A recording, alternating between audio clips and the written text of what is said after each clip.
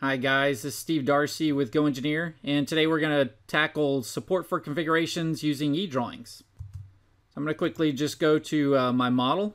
So let's change the display representation. And I have a very simple model. It's just a basic extrude. And I need to add a configuration. So I'm going to make one called cuts. And of course we're going to add some geometry on here. And cut it. So we'll just go through all. So pretty simple. I have two configurations. I have a default configuration. If I double click and make that active, you can see there's no cuts. If I double click on the cuts, then that's the active. And all it's doing is suppressing and unsuppressing that last cuts feature. So nothing crazy there. Let's go ahead and save that. And I've saved this in a SOLIDWORKS PDM Professional Vault. So you can see my file there. So I have a data card, the version information contains where you used all that. And I also have the preview tab. So on the preview tab, notice that I only have access to the graphic of the last saved configuration.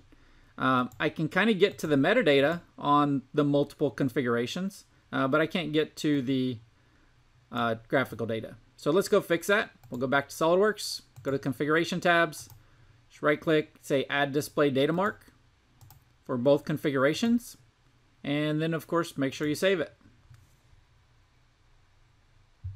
All right, let's go ahead and refresh the screen there.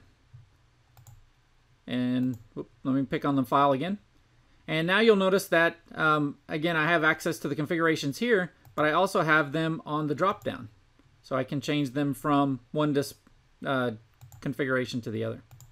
If you don't have the little drop-down, you can go to Display Options and show full UI in SOLIDWORKS Preview.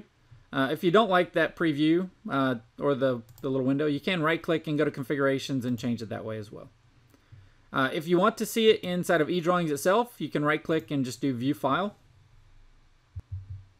It'll pull up eDrawings, and then we have access to the configurations down here in the bottom right-hand corner. So I can switch back and forth from one configuration to the other. So pretty simple. And that's pretty much it.